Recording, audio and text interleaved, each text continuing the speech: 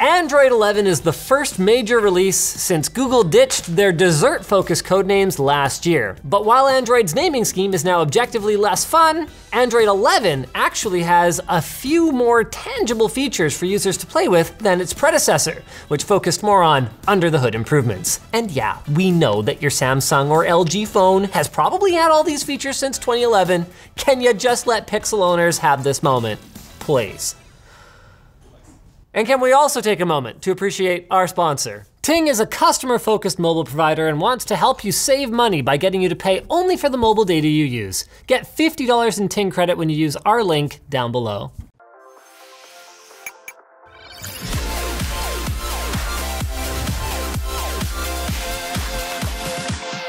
Back in March, we took a look at the Android 11 developer preview, and while a lot of features from that release made it through to the final version, some of them actually didn't. Now there are others that did make it through, but they were changed. One of the first unusual things about the release of Android 11 is that it's not only arriving for Pixel devices. Beta versions are already available for select OnePlus, Oppo, Realme, and Xiaomi phones. Now this news would make me a bit more optimistic that Android releases could roll out to more devices on day one, if A, these weren't Chinese brands with limited availability in the West, and B, 3 out of 4 of them weren't owned by the same freaking company. Also, C, it was just a beta release. So yeah, Android phone manufacturers still suck when it comes to getting new versions of Android onto devices. But because Project Mainline is now in full swing, that's Google's initiative to break the core components of Android into separate modules that can be individually updated through the Play Store, allowing out-of-date devices to get crucial security and feature patches without doing a complete system update. Android 11 brings the total number of mainline modules to 25, up from 13. Plus, big players like Samsung and Microsoft have committed to providing 3 years of Android upgrades, so the Android update situation should get better, just like LTTstore.com has. Have you seen the new big water bottles? Also, look at this shirt, sweet. All right, enough preamble though. Let's get into some features. First up, the new embedded media controls. This feature was included in some of the developer previews, but in the final release, it looks way more polished. When video or audio is playing, these controls can be found in the notification shade as part of the quick settings section. Now before, they lived down with the other notifications, you know, the common folk. If multiple media sources are active, you can swipe between them or just swipe them all away. You can also tap in the top right corner to switch the audio output device. Thank you! That is an awesome Android 10 feature that was formerly found in the expanded volume menu. Huh, love quick access to that. While these new controls don't clog up your notifications with a giant media control box, they do take up space in the quick settings tiles. So only 6 tiles are displayed per page instead of 9, meaning that it could take you like 3 swipes to get to airplane mode. That doesn't seem very quick, especially when the flight attendant catches you using data and you have to get on airplane mode like now, or they're gonna toss you out the airlock. Thanks, Google. Of course, you can just move them around, so. Speaking of airplane mode, turning it on will not turn Bluetooth off if you have wireless earphones connected. Actually, that's a real thank you, Google, right there. Now, we saw grouped notifications show up in the developer preview, but their behavior and their design is a lot nicer here. Messages are grouped into the conversations category, and this, along with Android 10's ability to categorize app notifications as silent, default, or priority, yes, turn what was a daunting wall of text into far more controlled chaos. Another messaging feature is bubbles. They're essentially Facebook chat heads, but for any messaging app. So if you want to use them, you enable bubbles system-wide, then you can enable them for specific apps and even specific conversations, so that you don't have every random message floating around on your screen. Message bubbles are stacked, so Messenger, Android messages, and WhatsApp will all be accessible from the same bubble. Also, developers have to enable bubble support. So as of now, Microsoft Teams doesn't work with it, for example, but me, well, honestly, I've hated it ever since Facebook first came up with it. So yeah, if you like seeing a constant reminder on your screen that solitude is a farce in modern society, then good news for you. For the rest of us, well, it's one more thing to leave disabled. Moving on to built-in screen recording, we get to move on to built-in screen recording. It's finally here. in more or less the same form that we saw in the dev preview. You can choose whether to record in-device audio, the microphone, or both, and you can also toggle the visibility of touch inputs. So Pixel owners, you can finally delete those sketchy third-party recorder apps. My apologies, by the way, to the developers of said apps.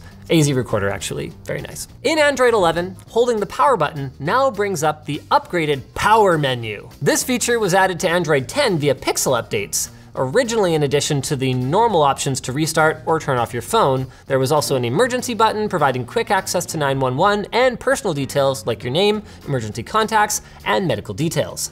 Then Google Pay cards were added so that you could quickly access payment cards and boarding passes, which is great for the drive-through. Like, seriously, it's freaking awesome. And in Android 11, smart home controls have now been added to the power menu, allowing you to turn devices on and off, adjust levels for speakers and light dimmers, and start Google Home routines.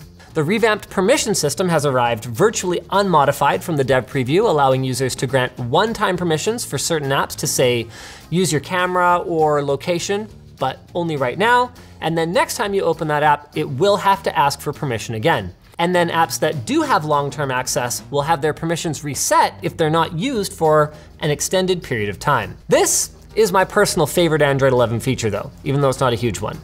Notification freaking history. I mean, is that all I need to say about it? No, okay, I'll finish the thing. There's now a settings page that displays every notification you've received in the past 24 hours, so you can finally find that one you accidentally swiped away, or that went off in your pocket and you're like, what even buzzed? I don't even know what's going on because for some reason not all notifications have a timestamp. And you can even just use it to relive your favorite notification moments. Sure. Now, if you do install Android 11 on a non-Pixel device, you may miss out on a few Pixel-first features that Google has added. So in Maps, when you and a contact are sharing locations, you can enter live view and get an AR indication of where they are. That's pretty cool.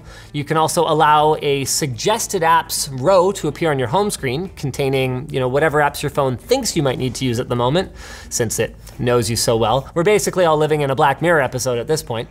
And the multitasking menu now has new options to capture your screen or select text in an app. That one's pretty minor, but it's always annoyed me that on Twitter or in messaging apps like Google Hangouts, you can only copy the text of the entire tweet or message. So now you can select just a little bit. Thanks, Google, and also, f you, Google.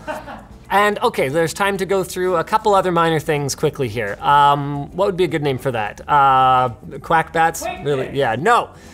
You can pin commonly used apps to the share menu. Voice access, which lets you control your phone with just your voice, is more intuitive and responsive. There's support for wireless Android Auto, which is great if your car supports it, although apparently early users have been experiencing glitches.